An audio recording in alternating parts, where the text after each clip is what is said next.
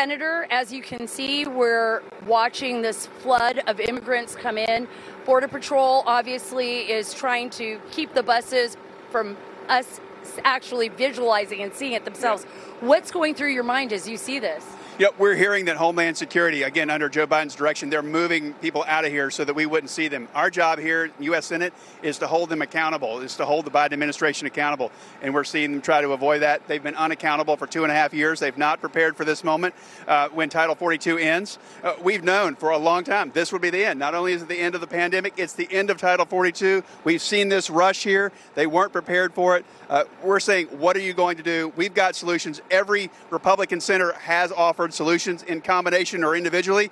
We just need them to come to the table and start beginning to discuss these solutions because we can fix this problem. A strong nation has to have strong borders, and from what you can see here, they're not doing that. This is about weakness, not about American strength. Joining us